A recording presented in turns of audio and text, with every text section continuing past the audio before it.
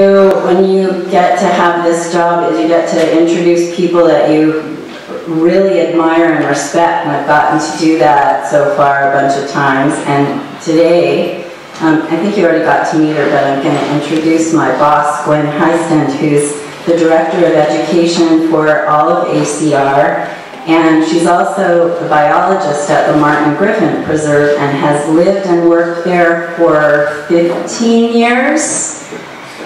And Gwen comes from a theater background. She actually went into the business world and was, she had some pretty interesting and high-powered jobs in the business world, and she has a really great story about how one day she decided to trade in her pumps and pantyhose for hiking boots and hand lens. And she told that story at we have a summer camp for young women, high school age women who are looking to go into conservation science. She told that story, and one of them said, "You mean you don't have to figure out exactly what you want to be and do that whole thing your whole entire life?" Which is a pretty good message. Some of my best friends still haven't decided what they want to be when they grow up. Gwen did her master's and then a bunch toward her doctorate at UC Santa Cruz, and she did Santa Barbara, I knew that. UC Santa Barbara, and she did some pretty interesting studies, and she's very broad as a naturalist, but she's especially interested in the small and easily overlooked things. So you'll get to see her again on the day that we learn about. You'll actually get to see her again a lot throughout this class, but you'll get to see her again on the day that we learn about spiders. Anyway, I'm hoping you'll tell us a little bit more about yourself as you do. We're really lucky to have her here today. She's a total ally for you in your education journey, and you'll get to see her many times. So, and one more thing, you know how Dave and Joe both were winners of the Terwilliger Environmental Education Award? Yeah, we got 3 in a row here. So, a warm welcome for Gwen Heistent. To stand in front of them or hold the thing. How many people were watching the video as it was playing while you were getting ready? What was that? Cool stuff. Yeah, it was actually, and I'll show it later, maybe, you know, have it running in the background, but I thought it'd be cool to kind of watch it. It was video that was filmed by people who are entomologists, but also fly fisher people. I think it was a couple. And so it was actually views of the insects from the trout's perspective. And you know, what's happening with the hatching and all of that. And what's really interesting is when I found it, I sent it to my sister-in-law, who is an avid trout fisher, fly fisher woman. And I got this phone call, and I picked up the phone, and all I hear is like, and I'm like, Jocelyn, what's going on? She's like, you really get me? And she says she has watched this video more than 50 times, and it has improved her trout fishing, her fly fishing, you know, immeasurably. So we can have a little bit of fun with it later, but I just wanted to, as people were getting settled, to sort of get to see what's going on, because today we're talking about the creek. We're talking about, you know, I don't know how many people have memories of childhood around water. Yeah. And, you know, I spent so many happy hours playing around in our pond and our streams and our creeks, and loved it all. And it's one of those things that actually has a lot of juice for kids. You know, I mean, it's sort of a natural, like, curiosity magnet. So today what we're going to do is we're going to spend a little bit of time talking about water. Something that all of us, you know, depend on, but we don't necessarily think about it all that often, although we're starting to think about it a little bit more. Then we're going to talk about some adaptations that the things that live in or on water have, and spend a little bit of time about specific critters. But then one of the things that's so great, and I think the mentors will agree with this, is that the time at the creek is like one of the times where you can kind of let the kids explore. It's one of those times where when you're keeping track of time, you're keeping track of time, but what you're doing is you're creating this like timeless world for them. They don't get that timeless sense all that often. They don't get that sense these days anymore of, you know, just sort of being out there. And, you know, we've divided time up so much in our modern world that, you know, like all of a sudden, you know, you have to know that it's Tuesday, and then you have to know that it's 11 o'clock on Tuesday, and then you have to know that it's 11:15 on Tuesday, and then you have something in 5 minutes, and you meet somebody at the post office, and it's like, oh, I'm going to hug you, but, you know, I have something where I have to be here, you know. So one of the things I love about the Creek, and one of the things I love about this program, and one of the things I love about all the work that folks do and you will be doing, is that we get to play around a little bit with that, a little bit with how do we provide that sense of timelessness. And I love hearing the comments. You know, all of us have these things. I have these things. You're going to notice it today. I get positively, like, insanely excited about little things that live in water. And I want to say everything that I possibly can about them. And when you're out on the trail with the kids, there'll be things like that that you have. But hearing, you know, that sort of recognizing, okay, well, that's not necessarily where the energy is. Let's watch where the energy is. Let's watch where the curiosity is just so great that we're actually modeling that for the kids and allowing that to infiltrate their... If we judge nature by common sense or likelihood, we wouldn't believe the world existed. So what I'd like you all to do right now is to shut your eyes. And while your eyes are shut, to think about one person that you really care about. And think about, you know, all those little things that they do that might, like, drive you a little nuts. And those things that they do that absolutely warm your heart. The things that you like to share with them. How grateful you are to actually have them in your life. Just really get an image and a sense of that person.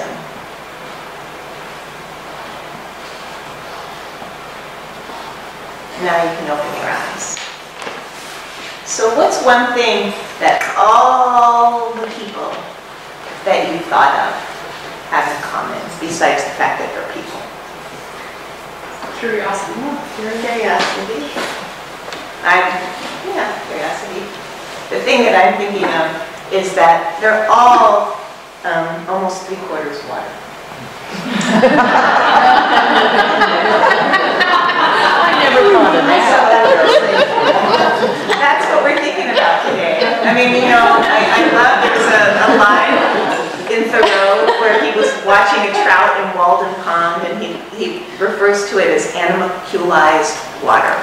So if you think about it, we are all sort of beings that have figured out how to leave water and take the water with us. And we're these little aquatic ecosystems ourselves that have, you know, more things that aren't us living in and on us than actually are things that are us. And so one of the things that we're going to talk a little bit about today is how cool water is. So if you look at it, 65+% of the human body is water, 70% of the brain, 82% of the blood, and 90% of the legs. And what does that water do for us? Keeps us alive. What else? Everything moving. Yeah.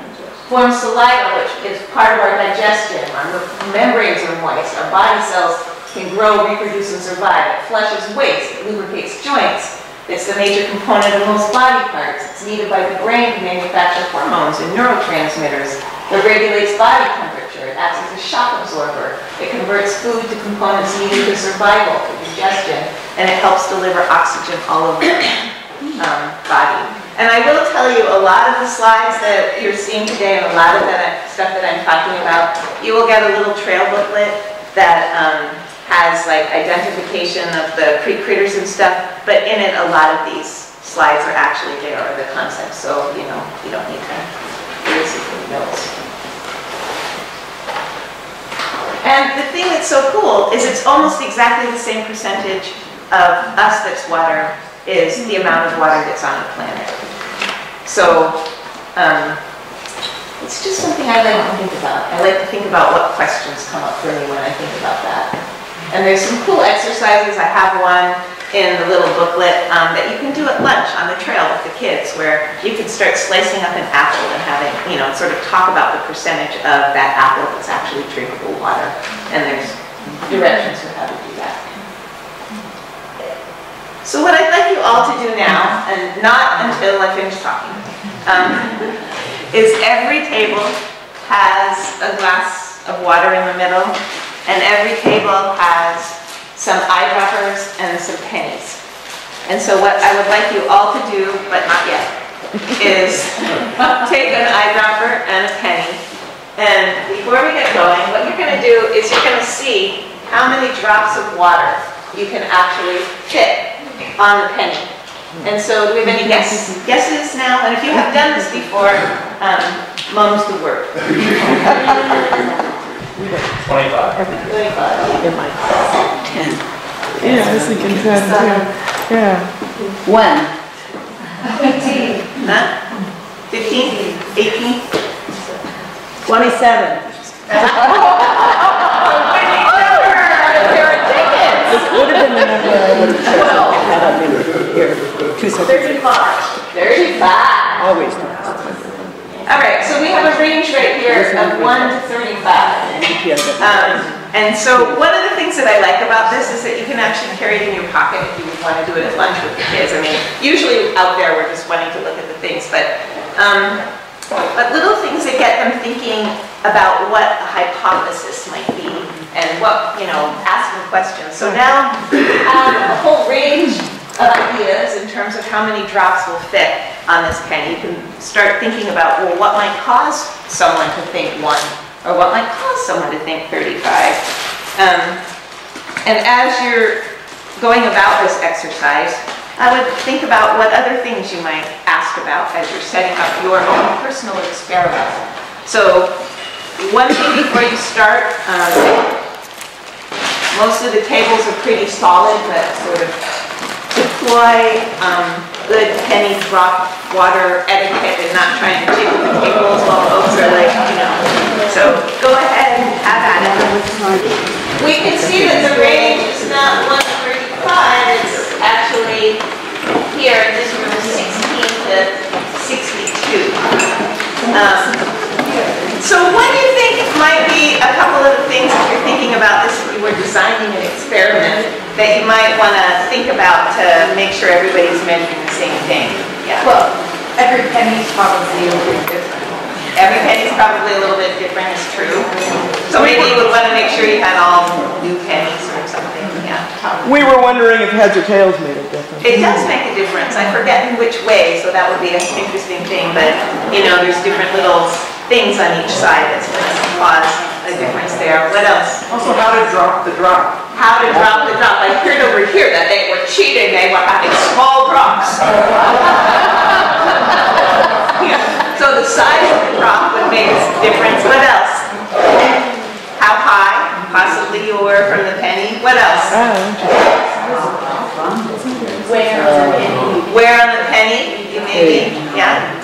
The angle of the eyedropper? The angle of the eyedropper. The angle of the penny, how flat it actually is. Yeah. What else? The frequency and how quickly you do it? The frequency might make a difference. Oh, okay. Just the logistics, because if you did the drops and you could put them around and then just make like a snail or shape. Yeah, so how they're actually like bonding with each other or whatever. Yeah, might make a difference. Yeah. What else? There's like a big thing that was the first thing. The first time I did it, I was like, well, of course people were different because like all the eyedroppers are different, right? So, yeah. With the quality of the water. Yeah, like the temperature. Well, the temperature, I don't know that would play a huge role.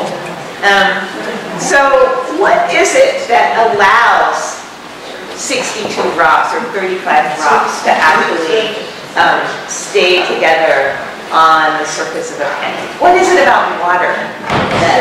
Surface tension. Surface tension. And what is it about surface tension? I mean, what's going on with water that makes sense? Water adheres to water.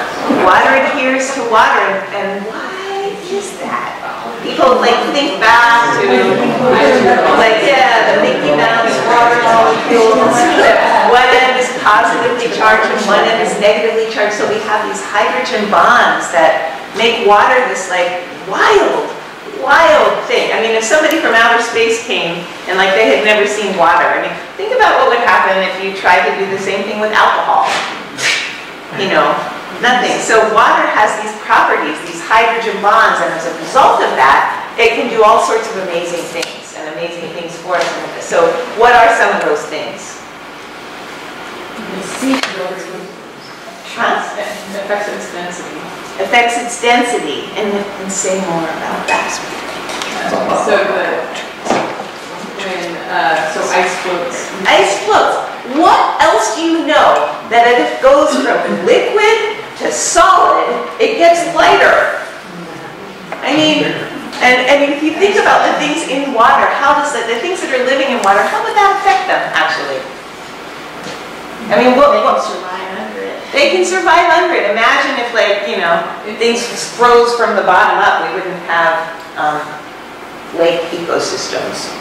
And volume changes. If it freezes, it expands. It expands, and part of that has to do with like the way those hydrogen molecules are positioning themselves. What else? It transports up trees. It transports up trees, and how does it do that? What's going on there? It's so cool. So one of the things that we were getting at was surface tension. And remember, water, part of the things that cause that is water has the ability, what they call cohesion, like it can stick to itself, and adhesion, it can stick to something else. And so when you have cohesion plus adhesion, you get something called capillarity. And so if you think about putting like a glass tube, and you know, I don't know how many people did this when they were in grade school or celery, but you know, we did it with different, putting a glass tube in a beaker of water that has like red dye in it or something. And you can see, depending upon the size of that glass tube, the water rising up the tube. If you did the same thing with alcohol, that would happen, right? So that ability to stick to itself and stick to something else allows it to actually, you know, flow through our body and rise up trees and do all sorts of things. What else that does the peculiar properties of water give us? Evaporation. Evaporation, yeah. I mean, other things evaporate, but you know, water, because of those hydrogen bonds, is sort of holding on to those bonds, so it takes a lot of energy to get it to change state and to evaporate. And that is, yeah, we'll talk about that a little bit later. What else? Yeah. It changes density in terms of whether it's fresh water or saline. You know. Saline water, and the whole saline water, say something a little bit more about that. We often refer to water as the universal solvent. So what it's able to do is it's able to, you know, incorporate other molecules within it. I mean, I'm not going to get into the chemistry necessarily, but as an organism or as something in the water, living in the water, how would that be beneficial for you? If water is able to have these things dissolve in it. It carries nutrients from the cell. You can get your nutrients, and one of the things we'll talk a lot about is how things that live in water get their oxygen. You know, oxygen is dissolved in water, calcium, things that, you know, they need for their shells or, you know, a lot of that stuff. So, let's just see how many we hit. Water, wow! We talked about hydrogen molecules. Here's that whole capillarity, you know, hydrogen bonds, cohesion and adhesion, which allows, you know, all of the nutrients and stuff that flow through trees. Here's what the molecular structure of frozen water looks like. Here's the molecular structure of liquid water, and here's the structure of vaporized water. So what's actually happening? Oh, the whiteboard, sorry about that. Teaching 101. Get things out of the way. Yeah. So, you know, just sort of an interesting thing, universal solvent, we'll talk about that. Salt has a high specific heat. So So it takes a lot of energy for water to actually change temperature. So if you wanted to, you know, be able to have something that, you know, live in an environment that didn't have wild fluctuations in temperature, I always think, you know, the difference between coming here sometimes in September, October versus where I live down at the Bolinas Lagoon. I left one day here with the Conservation Science Intensive where it was, I think, 101 here, and I got home and it was 57. So water does that for us, right? And it takes a lot of energy to actually get it to vaporize. Here's our little ice cube and the fish being able to swim because it's frozen on the top. So knowing all of that about water, you have one of the other things I want to mention that we didn't really talk about is what color is water? It's the color of water. It's transparent, isn't it? So that might play a role in terms of if you were something that was living in water and you were smaller and whatever. So you all have paper on your table. You all have markers on your table. And what I want you to do is to just spend not a long time. I'm going to give you, let's say 5 minutes. I need a little bit of time on this. But I want you to become group designers. And I want you to design a creature, not necessarily a real one, design a creature that can live in or around fresh water. Figure out how it breathes, how it moves, how it has food, how it avoids predators, how big it is. Where does it hang out? Does it hang out here its whole life? And you can get as wild as you want. One of the groups, can we just please, one of the groups that did it, one of the last times I did it, they were having difficulty actually. It wasn't the people in the class, it was our training committee or mentors, and there was one that was saying, come on, we can do this too.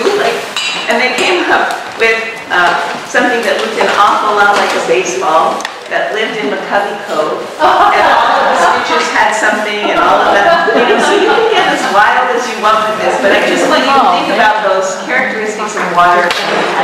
Water needed to adapt to the host that it was living in and then recognize the fact that it needed to get back to the water. Yeah. Cool. Go ahead, it's too complicated. Okay, this table back here. Okay. Oh no, I think that. Okay. We tried to cover everything. So again, this creature is frog-like. It has, I don't know, appendages, that's a word we reason, that allow it to swim, or to walk on land, or to fly.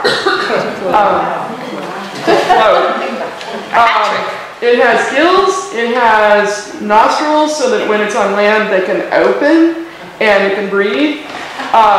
It has antennae that are green and branching, so it sort of looks like seaweed, so it's a way of camouflaging. And it has a tongue to catch its prey. It has eyes on top like a fly. And it's really cute. It's clear. It's clear. Oh, it's clear. A viviparous nocturnal insect-like creature. It has a solar panel in a sense where it will absorb the light during the day and it'll glow at night. It has eyes like a fly, so visual around its area. It has gills, so it can go under the water. It has 7 legs. The 7th one is like a false tail. The legs are multi-appendages with barbs that can kind of climb and all whatnot. And when it matures, it actually has wings, and that false tail will turn into more of a propeller. Look at that. Sort of like the upside down. Because, you know, I mean, when I was a kid, I remember spending all of this time like deliberating, like, okay, if I had the choice, wings or gills? Wings or gills? You know, I love the water so much, and you know, some of these actually have both. And the cilia So let's talk a little bit about that work for people to kind of get you thinking. One of the things I like about it too is that it kind of always transports me more to like, okay, you know, this is kind of more the way I thought when I was 9. You know, that whole being able to take in light. I remember, I think I was a little bit younger than that. I had just learned about photosynthesis, and I think from my mom, not from school. And I would go out in the back and I would take as much grass as I could and chew and chew and chew and chew until the green spit.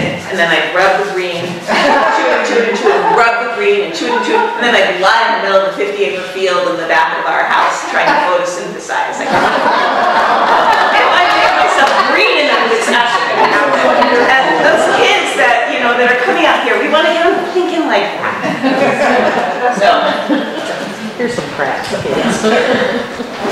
So let's talk a little bit about what's involved in the ecology of a pond or a stream. Lauren Isley, do you have people read him? Wonderful. He said if there's magic on this planet, it's contained in water.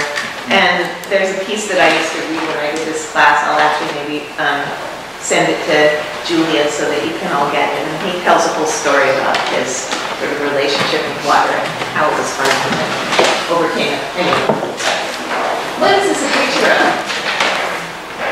Succulent plants. Maybe. Is this actually, people know water fern, azolla, that looks like duckweed that covers everything? This is a super close-up picture of that. It's actually a fern, and that's one little drop of water. So when we think about the ecology of what's going on in the stream, we want to think about the stream in the context of the bigger picture. So here is Stewart Creek. Here's the Sonoma Creek watershed. And Stewart Creek empties into San Pablo Bay, which empties into San Francisco Bay, which enters into the Pacific Ocean. So those drops of water that we're looking at, they're making their way to the ocean. And when you look at Blueberry and Stewart Creek in particular, you know, this is the sort of sub-watershed, the sub-basin that we're in here. And this is, I like this definition by John Wesley Powell. We can get into all sorts of hydrological definitions of what a watershed is. But he said the area of land, a bounded hydrologic system within which all living things are inextricably linked by their common water course, and where humans settled simple logic demanded that they become part of a community. So we are part of this community that Stewart Creek is also part of, and all of the things living in Stewart Creek, and we're going to get to go there and play around today. So let's talk a little bit about the habitats in a stream or a river. You'll know that there's like places where stuff is getting deposited. You can find pools. You can find these runs, you know, where the water is flowing. And this picture is actually in your little handout. Sometimes when the run is going over little stones and stuff, it creates riffles. And there's erosional zones and depositional zones where parts of the bank are, you know, getting eroded and parts of the bank are building up. So if you think about things that live in water, live in a stream, how might this structure dictate what you see where? Yeah? Well, I'm thinking, my husband and I went through kayaking, and I remember a depositional zone would probably be a shallower area, is what I'm thinking, with more silty stuff. So shallow, warmer, slower flow of water, a lot of small rocks and things like that, most likely. The erosional zone is when you go around the corner and you push all the way over to the far bank because it's rushing like crazy. Usually deeper there, darker, cooler. Yeah, so the things that live there would have to be able to handle that. Yeah, what else? Well, would you find the same things in pools as you would in riffles or runs? And what might be different? Oh, no voice that. Communication of the plants and insects. Yeah, so there's going to be different insects in pools versus the ripples, and one of the things, you know, thinking about water as a universal solvent, what might be different in a pool versus a ripple? So the oxygen and the temperature will be different. The oxygen and the temperature will be different. Whatever adaptations you have for clinging or swimming would have to be different. So think, yeah. And the growth, the plants. The plants. Are going to be very different. Yeah.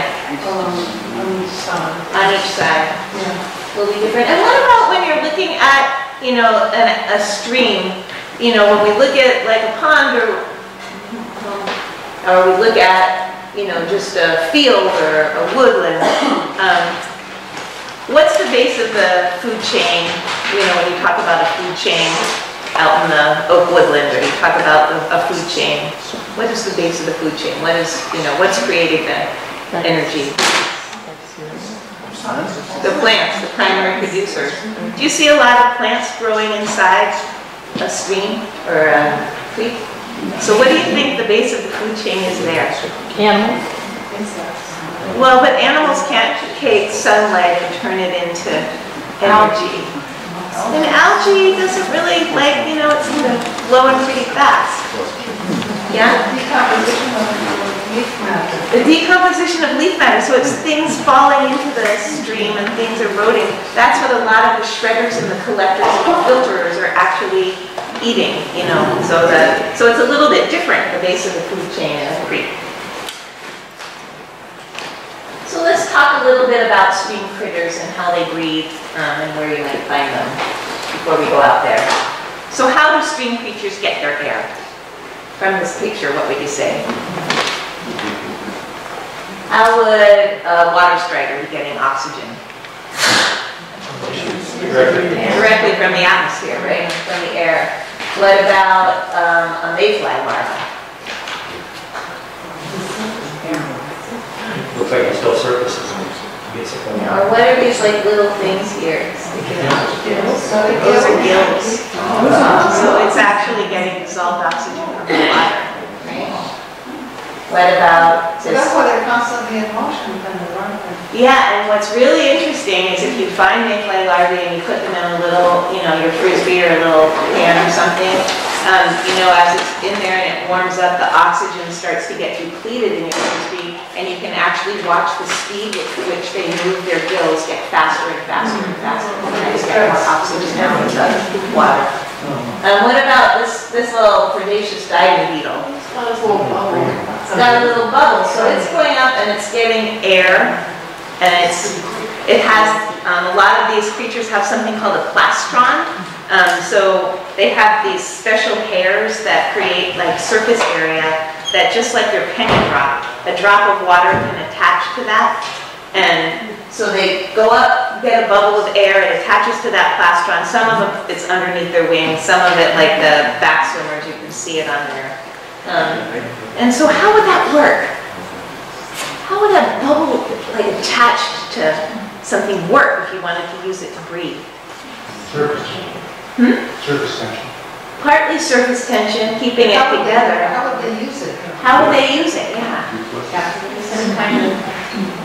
Yeah, so they have like trachea, the entrance to their breathing system that is exposed underneath that bubble of air. And what happens as the, you know, oxygen moves out of that air and the concentration gets depleted, oxygen from the water is going to go in to replace the oxygen that's depleted. So it actually will act like a diving bubble for a while. And also what's happened is that nitrogen is going to go out, but there's not as much dissolved nitrogen in the water.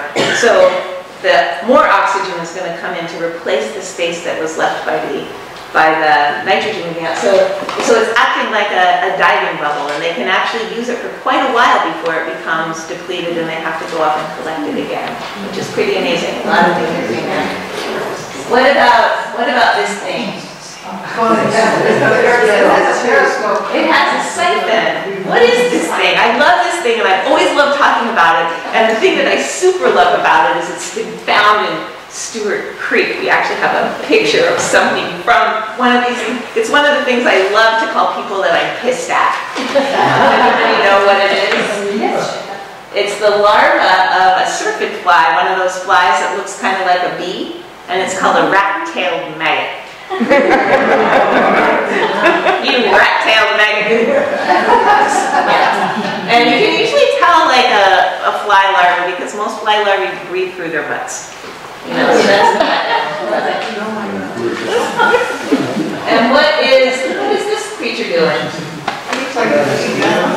Yeah, looking down, but Just suction on it. it's actually piercing. There's a lot of aquatic plants that have special tissues that store the oxygen, you know, if they're partially submerged.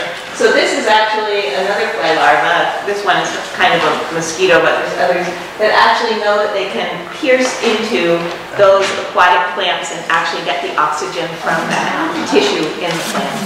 So it's pretty amazing in terms of all the different ways. And one of the things when you're out there looking at these things is I think it's really cool to try and figure out, well, how does this one actually breathe?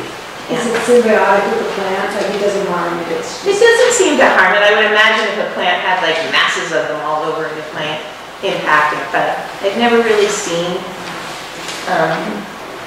that. Yeah. So here's a picture of a rat-tailed maggot from Stewart Creek. Rat-tailed maggots actually need, sort of quieter water and stuff. So this, I think, was found in one of the, where, like this time of year where we have more quiet pools and things are more dried up, sort of in one of the quieter pools. Yeah. So we talked about this. They need to use atmospheric air. So there's the diving bubble. What about this? A lot of times we find these midge larvae that are red. How would they be extracting or using oxygen from air? Why is our blood red? Right, and it's holding one of the reasons of that is to hold oxygen. So that's sort of similar there. Here are mosquito larvae, once again, fly family breathing through their butts, but they have that little siphon where they're using the surface tension to stay suspended, hanging upside down, called wrigglers. What is that called? Mosquito larvae are also often called wrigglers. Wrigglers. Whereas the pupae, which we'll see a picture of later, are called tumblers. Here are some creatures that actually are small enough that they can, this one is small enough that it can actually get its oxygen through diffusion. Here we have the mayfly with its gills, and here we have a newt larva with its gills. Yeah? Does the creature on the left have lungs, or does the oxygen go directly like into the Directly into, it's just back and forth, it's small enough. That's one of the reasons I asked, like, what happened when your creature ate things, is because here you can see the digestive system of this little, that is called sometimes a water flea or daphnia, and it had eaten something that was yellowy green. I did research in a lake in Santa Barbara where it's too long to go into the story, it's a super cool lake. But it had this purple sulfur bacteria that would hang out right at basically the thermocline and the oxycline. When we were doing sampling, you could always tell when we got there because when we pulled those up, all of the digestive systems were hot pink because of the purple sulfur bacteria that it was eating. Really cool. And there is that really into plants. So does that mean that they are sort of kind of a category of critters that can detox certain spills and oral things like that, they can digest sulfur? Well, the sulfur bacteria, and bacteria are more the things that are living off of the sulfur, not the things that are eating it. And then one other bunch of things that I want people to think about. So, how the animals get their air, but also where in the whole system are they? Are they plankton? Are they nekton? Are they nooston? Are they benthos? Have people heard these words before? Yeah, plankton. Plankton maybe though. Yeah. Plankton. What are plankton? What does that really mean? Little things, and it's basically at the mercy of the currents. So things that aren't, even if they have propelling things or whatever, they can't really move around. So here are some plankton, that that little Daphne I was talking about, copepods. I bet you if we scooped up some water up at Cougar Pond at any one particular, you know, when it was, we'd find a ton of like little copepods with their little egg sacs and their antenna. And then there's also plant plankton that's out there too. And one thing that's kind of cool, we'll spend just a couple of minutes on this because it's not necessarily something that you're going to be able to show the kids, but there's things that, to me, like when it increases the wonder quotient for me, I feel like I have like a little bit more to work with. And, you know, I went back to graduate school when I was 40, and I had seen a lot of things, and then there were a couple things that just completely rocked my world. I mean, you know, I'd be sitting in a lecture and I'd be like, no, are you kidding me? And that one of the things was when I started learning about the physics that are operating on things as they get smaller and smaller in a fluid environment, something that we call as their Reynolds number gets lower. And so what that is it's like the sort of inertial forces and the size and everything versus the viscous forces or how thick the fluid is. And when things get small enough, it's like a completely different world. I mean, think about doing a breaststroke, right? You can get through the water, you can swim through the water. Now think about if you were swimming through super thick molasses. You would do that, and then when you did this, you come back. And that, and you would do this. So you actually have to, like when you think about things that have like flagella, what they're doing is they're actually corkscrewing through that really viscous liquid. So there's a whole different thing that's going on with these things in the water that is super different than the way that we're used to thinking about it. Yeah, and this is actually a copepod. I spent an entire one summer at Friday Harbor Labs up in the San Juan Islands through the University of Washington tethering copepods, which you can't drink coffee, I'll tell you. You just can't shake.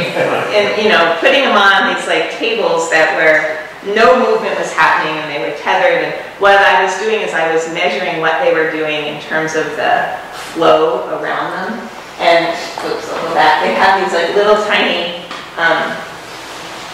legs that they're beating at a constant velocity. And what that does is it creates these different velocity gradients around their body that is sort of like home for them. So they know what that's like when nothing's there. And then they have these antennae that are sticking up. And so when anything comes in and deforms that, they can tell if it's a predator or a potential mate. They understand by the shape of the deformation what's actually happening, which is kind of cool. So you can see these like little what are called toroidal vortices, these little shapes. That was what it looked like when a female swam by, and the male would know to go after it. So we don't need to get into the detail of this, but I'm just telling folks that all of these things that are living out there have these different adaptations that are wild, that, you know, they figured out how to do this. So let's talk a little bit about the Newston, that term. Those are things that live at the air-water interface, right? So those are things that are using that surface tension. And what I'm going to talk about this, then I think maybe we'll take like a 10-minute break, come back, finish up for about 20 minutes and go out, because it looks like people might need to get up and walk around a little bit. So, what is this? People know what that critter is? It's a beetle. And if people have seen, have you been out there when you see those beetles that are like, you know, the whirligig beetles? So that is a master of living at that air-water interface. The surface coating on its upper part is hydrophobic. The surface coating on its lower part is hydrophilic. So it loves water, it hates water.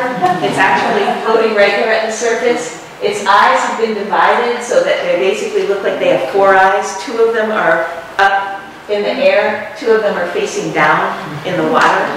And when they start swimming at certain speeds, they're creating these, you know, ripples that go out that they also are using the water like a sensing device. And they can tell when things are deforming those ripples, what's going on. That's one of their ways of figuring out. What about a water strider? That is also the air-water interface. And what do you see when you're looking at a water strider, you know, at the sun, and you can sort of see its reflection on the bottom? What do you see on the bottom? Hopefully you get to see some.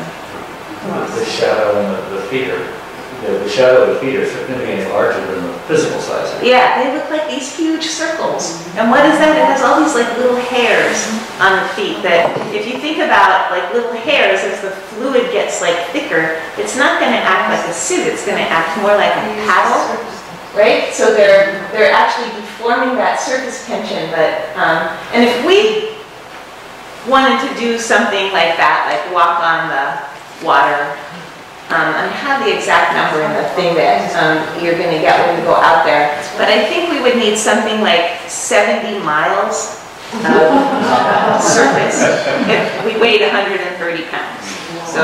So when you think about how these creatures have adapted, it's pretty amazing. But aquatic entomology, and it was actually an entomologist who was, once again, a fly fisherman. But most of the pictures that are on the card that you have, or that are on the like booklet that you'll get, are from this book. They have like great drawings of all of the things in their life histories, which is really cool. And this is a relatively new book, this Guide to Common Freshwater Invertebrates. Great natural history information. About the Newston, the things that live at the air-water interface, and we talked about the plankton, the things that are sort of at the mercy of the currents floating in there. The nekton are things that can swim and move through the water. There's several fish that you might come across in Stewart Creek, and these are in the little booklet that sort of describes the sculpins and the those boats. And in terms of the studies that I've researched, steelhead have been present in the little creeks here with the arrows. Are there steelhead here, or are they rainbow trout? You know? Yeah, I'm not sure. Anybody else? Yeah. If there are fish here, there are probably steelhead. I don't know how far they make it up this way. Yeah. Okay. Because we have so many great fish. Yeah. And also newts when they swim are hard to get on. And then there's things, the benthos, the stuff that lives on the bottom, right? And it has different ways of sort of hanging out there, attaching, or what's this right here?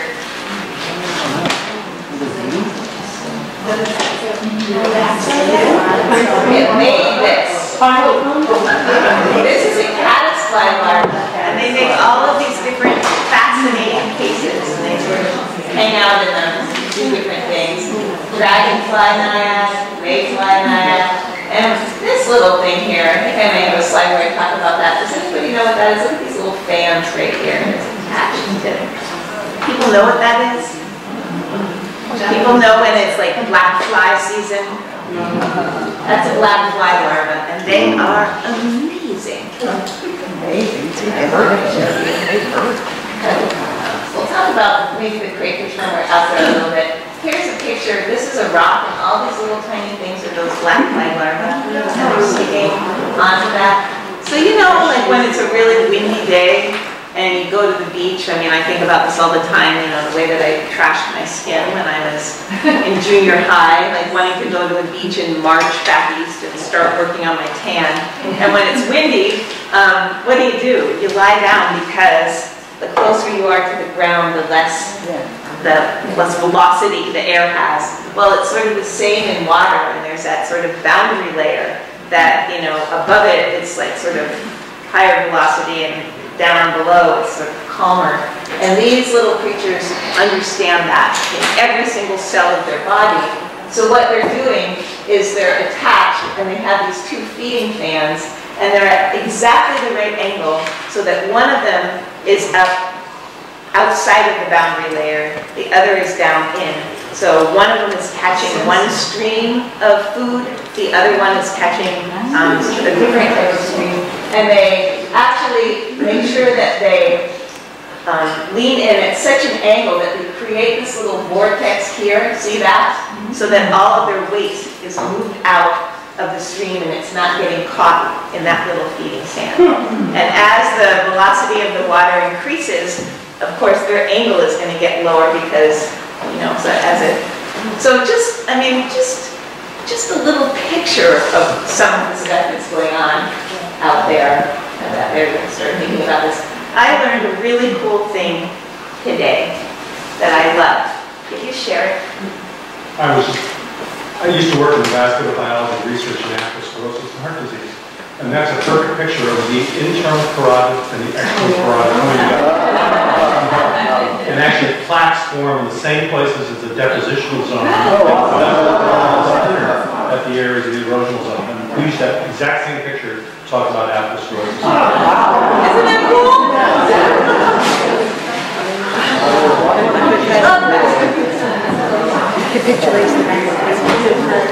So when we talk a little bit about things in there, you know, we talk about predators and we talk about omnivores and parasites and herbivores. There's in the stream there's piercing herbivores, but we also talk about, because the base of the food chain is a little bit different. Like we talked about that sort of material that's decomposing. We talk about collectors and gatherers. We talk about scrapers. We talk about collectors that are filter feeders, and all of this is in your little booklet. We talk about shredders, things that are actually shredding stuff, and then there are a bunch of things that are wood eaters, you know, in that wood that's like sort of. So some of our shredders are the crayfish, the single crayfish that are out there, and also stonefly larvae. They're actually using their appendages to shred stuff and eat it. Some of our filters and collectors are the some mayfly and the black fly and some caddis flies. Some of our scrapers and grazers are like the little snails that we find out there. Also some beetles and beetle larvae are scrapers. Some of our fearsome predators are like giant water bugs and the dragonfly naiads. You know that they have these like extensible jaw that comes out and captures things. And newts. This is a Docent fly larva that's sometimes called a helgramite. It's piercing. The photograph has a piercing.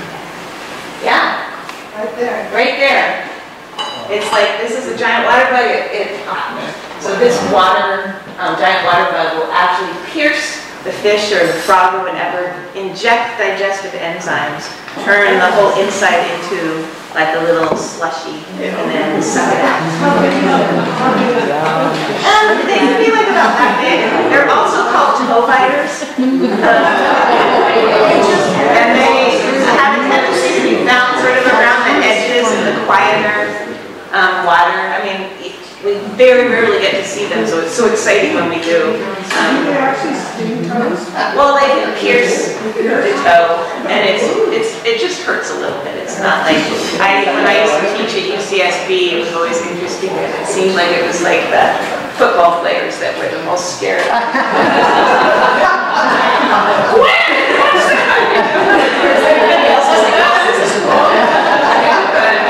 Are people familiar with Annie Dillard's Pilgrim Tingle Creek? Do people remember? She has, I would highly recommend reading it. She has a great little section in there where she like sees the shadow in the water and she's watching this frog, and all of a sudden the frog like is floating there and it just starts to deflate and deflate and deflate and deflate, and then finally it's just the husk of the frog floating away and she sees the shadow of the giant water bug. Great description. Wow. Yeah. What? Yep. What was it called again? Is that a toad? Giant water bug. What's it? Yeah. Belus commodity. It's really cool too because certain species, like one of the ones that we find at the Martin Griffin Preserve, I'm not sure here, the female actually glues her eggs to the male's back, and then he walks around, not walks around, swims around, takes care of the eggs until they all hatch. Yeah, imagine if you could glue your baby to your mate's back. One of the things I wanted to do quickly, because this class usually comes after the insect class and because it's before the insect class, do a little bit of review on metamorphosis. And what do people remember about that?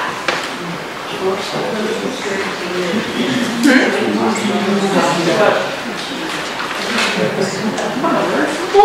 you know, if you're gonna like metamorphose, you know, if this is a caddisfly larva, and, oops, wrong way, and this is a caddisfly adult that has wings, What are some of the benefits? What are things like actually metamorphose in the first place? Yeah? Distribution of resources. Imagine if you could say, okay, you know, my teenager is going to eat a completely different, you know, food supply than I do. I mean, so if you think about it, a lot of the things that we're seeing in the stream, some of them are only aquatic part of their life. They're only aquatic in the juvenile stage. Some of them are aquatic their whole life cycle. So partitioning of resources is one really interesting thing to think about when you're thinking about metamorphosis. And here, people know what this is. This one up here. Dragonfly?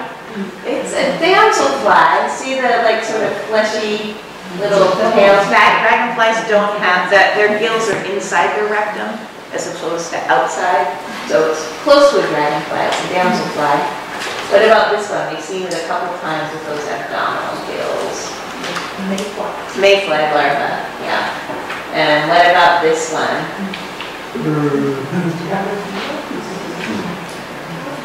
This is a dragonfly. And what you can't see in these, I have pictures later, is that they have this extensible, what they call a jaw, where this comes out, it has teeth at the end, and they catch things. It's like one of the biologists before me at the Martin Griffin Preserve used to call it death by lower lip.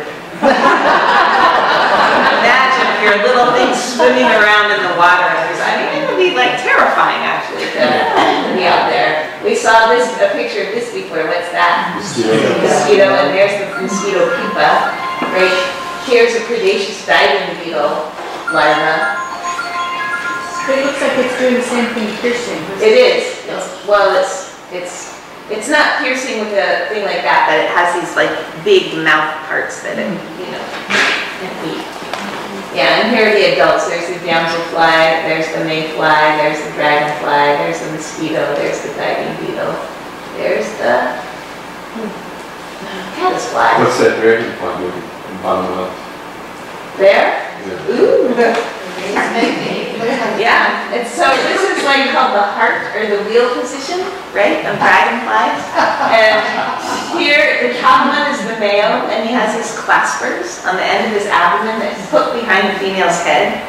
Now, interestingly, in dragonflies, where the sperm is up here, and it's not really connected, so you'll see him like charge the sperm container basically. Then he connects to a female, and she goes and moves her abdomen up to where the sperm is, and so that they're flying around in this heart or wheel position, and that's what's happening. And if you look at some of the parts of the male dragonfly, what they call the secondary genitalia, there are these amazing structures, and you're like, what is that all about? And what it's all about is what they're there for is to clean out all the sperm from other males in the female so that it's their sperm that's actually fertilizing the eggs. We could talk about dragonflies. So I want to mention that there's incomplete, I keep saying one year I'm going to do just a natural history of sex class. So there's incomplete metamorphosis, and this is where, you know, things sort of look like what they're going to turn into as an adult, and they just keep molting and getting more, you know, adult structures till the 5th instar, where you see the little wing pads if they're going to be aerial, and then the wings develop. So that's what we call incomplete metamorphosis. And all these bugs, they all take different amounts of time to go through. They all, and some of them, you know, we've done a whole thing about which ones overwinter as adults, which ones overwinter as larvae, which ones overwinter as eggs, which ones overwinter as pupa, which ones overwinter as naiads, which is, you know, so there's all sorts of different strategies depending upon who you are. I like this because here's a damselfly knife that's crawled out. Here the adult is coming out. You can see how the wings are these like little, you know, Here it's lying next to its old exoskeleton wings. Here the wings are getting pumped full of fluid, air. Here they are getting, now they're almost longer than the body, and I think it might actually be eating. A lot of them will eat their own exoskeleton.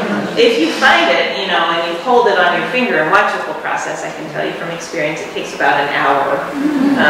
And you can watch that whole. That's a damselfly? Yeah, and now you can see, there it is actually eating its.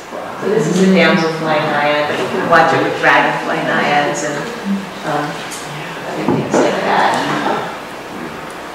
Here, I just wanted to show one thing that's really cool is these are all sorts of different cases that the caddisfly larvae can make.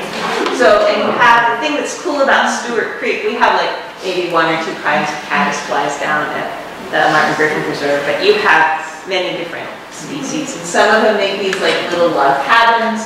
Some of them make these, like beautiful pebble things. Some of them, use different sized stones. This one, you can't really tell, but it's little tiny sand grains of all the same size. Some of them actually make cases that look like snails.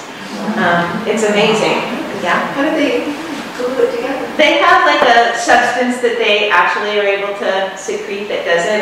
In fact, there are these entomologists down in, I think, New Mexico, where the woman is also a jewelry maker, and what they did is they replaced they made a stream in their house, and instead of stones in the stream, they put semi-precious gems and put the caddisflies in there so that the caddisfly larvae made their houses out of the semi-precious gems. When they actually molted to adulthood, they would let them go, and then she would take like a little bit of epoxy so it wouldn't come apart and just make sure that the caddisfly little case stayed intact. These were given to me by some of our volunteers, and this was actually made by a caddisfly, and it's constructed from lapis and gold. Yeah, it's really kind of cool. So they yeah, I'll pass them around. They don't powder them, they're just collecting the little tiny pieces. Yeah. So, cool thing, you'll find those. Then, just briefly, before we go out, I want to talk a little bit about complete metamorphosis. So what things do you know that go through complete metamorphosis? Butterflies. Mosquitoes. Fleas. Moths, what? Fleas. What? Fleas. Yeah, all sorts of flies, the things in the fly family. Think about maggots. How about the little flies that do, that make the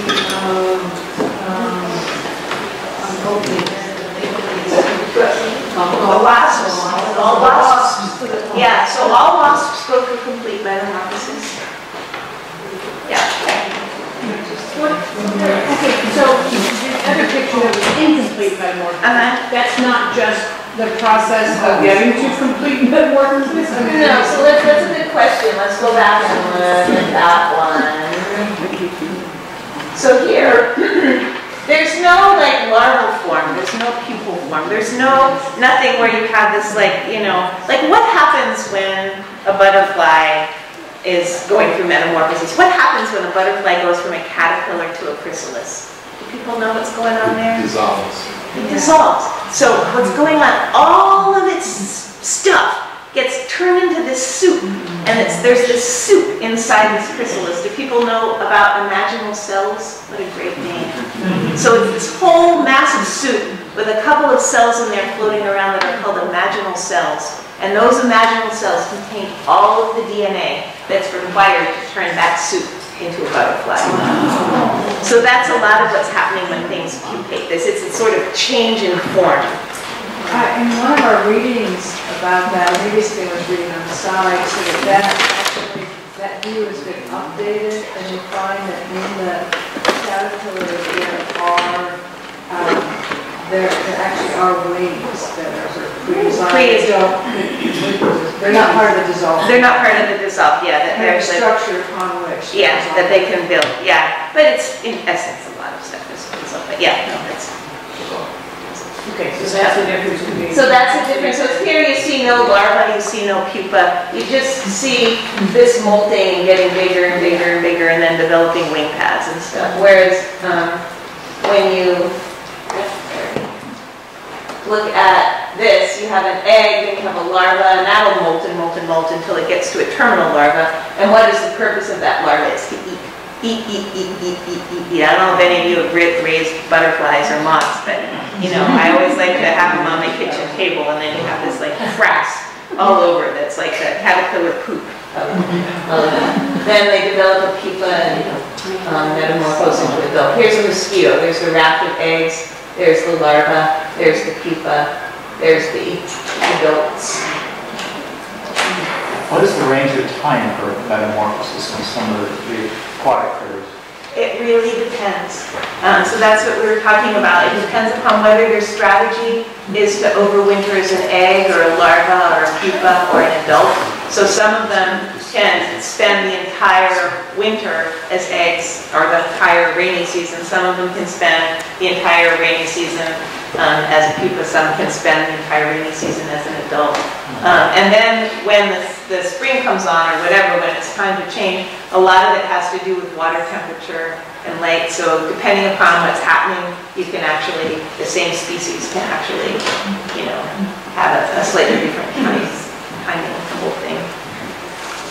So I'm not going to talk about this. We may talk about some of it next week. I just wanted to say that, you know, there's a bunch of major orders of insects, and there's, we won't find all of them in the water. And I think I might leave it at that, although one of the things that I did want to talk about is... What are the ones that you highlighted in yellow? In yellow. Yeah, so the mayflies, the ephemeroptera, the dragonflies and damselflies, stoneflies. You find true bugs, and those are things like the water striders and the back swimmers and the water boatmen, the toe biters. We find beetles, we find caddisflies, we find Docent flies, and we find true flies.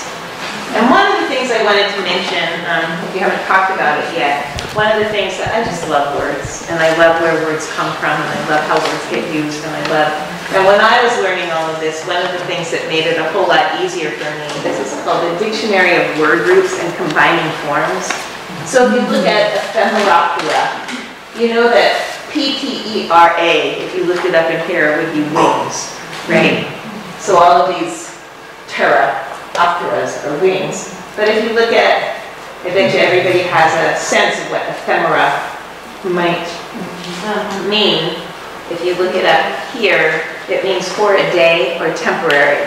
So mayflies are for a day or temporary. They are only adults for 24 hours or a little bit more. And that's why when we see them come out as adults, we talk about hatches. All of them at once, and if you think about, if you're only going to be an adult for a day, you want to be able, and what does it mean to be an adult? It means you're at the point where you want to reproduce. So if you're only going to get to do that for a day, you want to make sure that there's a bunch of other folks around that you can do it with, otherwise, so they're all What about Plecoptera? I totally forget what Plecoptera. So, twine, twist, braid, stripe, twisted. So I think that might have to do with, at the top of their wings, they always look like, you know, they got stuck in the 80s with those shoulder pads. These little shoulder pads on them, and I think there's like a little twist right there. That's looking in. Huh? That's looking in. It's called the Dictionary of Word Roots and Combining Forms. And Julia, this is the library at MGP's copy. I own one. Julia owns a personal one. And we had a little foray into the library and realized that the one in there may be missing. So I think it's on the list to get ordered. But it's a really cool. You should buy one. You can get them used for really cheap if you're a wordophile and you want to start looking into words. Yeah. And if you get addicted to Latin names, which I'm sorry to report does happen to people. Yeah. This is like really hours. Yeah. And it's kind of cool, like if you do, I mean, you know, like when you talk about not really, I mean, sometimes it's really cool to bring those in when you're with the kids. I mean, kids know Latin names. They know Tyrannosaurus rex. They know, like, different things like that. So sometimes it's kind of cool to throw 1 or 2 of those in there, because I don't know if, you know, you were like this when I was a kid. I was probably insufferable, but I would love, like, you know, knowing a couple of those words and being able to, oh, well, what is this? This is, I mean, my mother, like, my parents were, you know, I got grounded once for, I think, saying the word ass. You know, we didn't use any, and my mother, when she would sew, she would have the sewing thing down in the basement, and she'd be there, and she'd be furiously, you know, swearing, except for we weren't allowed to swear. So I'd sit on the stairs and listen to her, and I could go, Sam Bucus canadensis. So I would walk around saying Sam Bucus canadensis all the time until one of my teachers said, why are you talking about raspberries or whiskey? Something like that. So the scientific name of things can come in handy when you're a kid. So what I would like to do is we're going to get ready to go out in the field. Like I said, the creek is more of a day where you can just kind of explore. I have a booklet that has a lot of the stuff I talked about, and it looks like your trail card that has, you know, all of the creatures, but inside are the biographies of a lot of those creatures, so if you're curious about that. The other thing that I have is a little treasure hunt of things that I want you to be looking for when you're out at the creek. And what we're going to be doing is we'll go out in a group, but when we get there, you're going to be dividing up into small groups with your mentors. And those of you whose mentors aren't here, I think everything's been arranged so you will know who you're going to be with. You'll get that when you go out there. Mentors, this is a time where, you know, I don't know that people will get through everything I put on the treasure hunt. I tried to put a bunch of stuff on there that would, you know, excite curiosity or maybe get people to ask questions. But we want to spend a significant amount of time just exploring. One question that I had is sometimes when we do this, we are able to actually eat, even though we don't do this with the kids, we're able to eat lunch along the stream. So I'm going to put it out there. It's like 11:15, so by the time we get there, it'll probably be 11:45, anything about that. I think that what might make sense is to just go out there, be in your small groups, have your treasure hunt, explore, eat lunch when your group decides to eat lunch, and what I would like to do is to then gather up at the end so that we can all talk, at the stream, talk about what we have discovered and learned and found, what questions we have. One of the things that's really cool that I'm always so grateful for is folks here and with Julia and everybody, they've arranged to have tables set up down there. There's microscopes down there. Jared and Richard Watson have gone ahead of time and looked for cool things. I would say definitely spend some time checking out the cool things that they have found, but that in no way excuses you from going and finding your own cool. So there's going to be cool things down there. I know they have a tendency to draw, but what I would, there's like some things in your places in your treasure hunt where you are asked to find talk about what you found at the tables and stuff like that. What I would do is, it's a very large group. You mentors can space out when you decide to visit the tables and look at all of that stuff. What I would do is just to try to space it out. So, actually, this worked out well.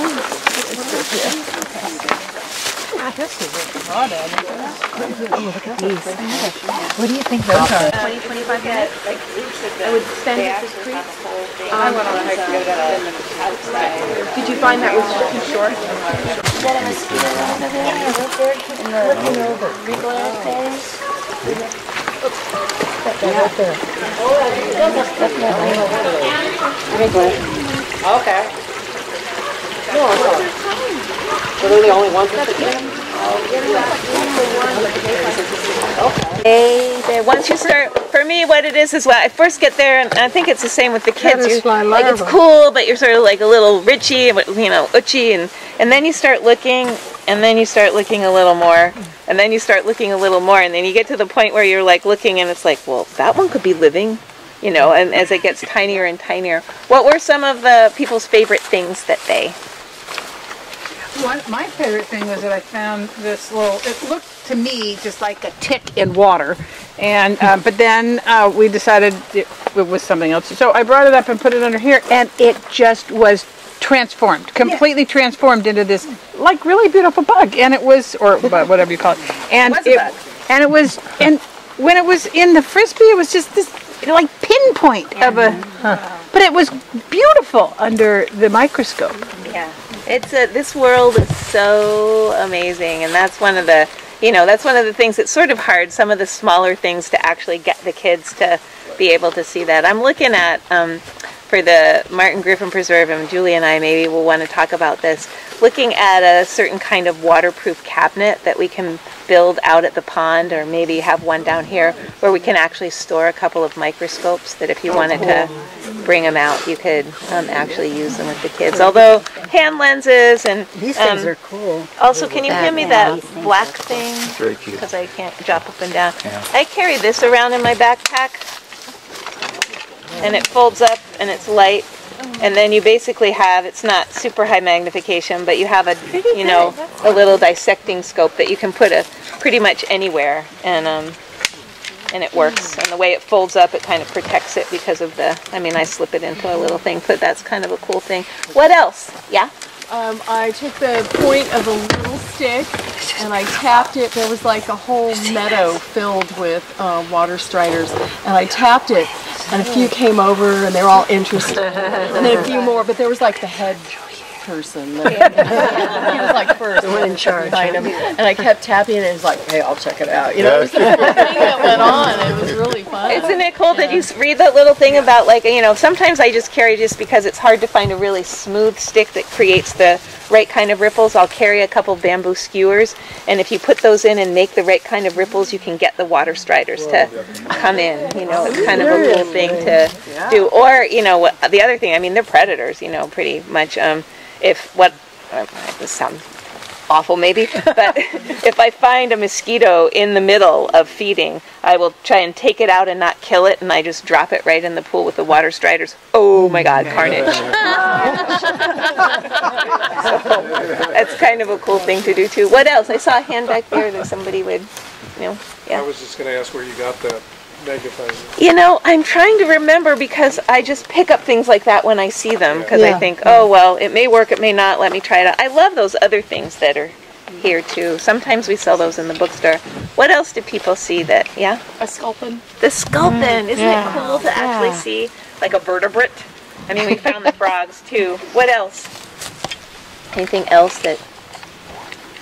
I'm still tripping on this leaf that Julia found that was completely gelatinous, that the water would drip out of it, but it's still, what was that? I picked up an alder leaf about this big, and I turned it upside down, because that's a microhabitat where you find things, and I touched it, and there was probably 1/3 of an inch of clear gelatin on the whole leaf.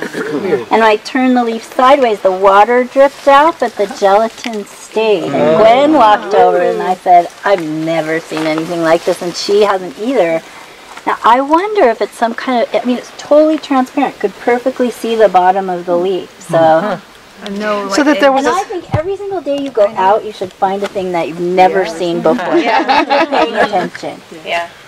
What causes the oils that you see on the surface in some of the calm areas? You see like a slick, a little bit of oil. A lot of it is rotting vegetation. A lot of things have, like bay leaves, a lot of other things have oils in them, and as they start to decompose, you see things that look like mini oil slicks. So that's what a lot of that is, I think. Any other questions?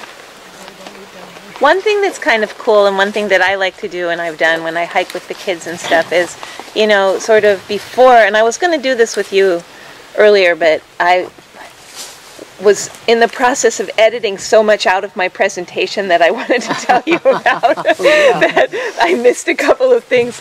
But one thing that's kind of cool to think about before you head someplace like this is to, before you go, think about what questions come up.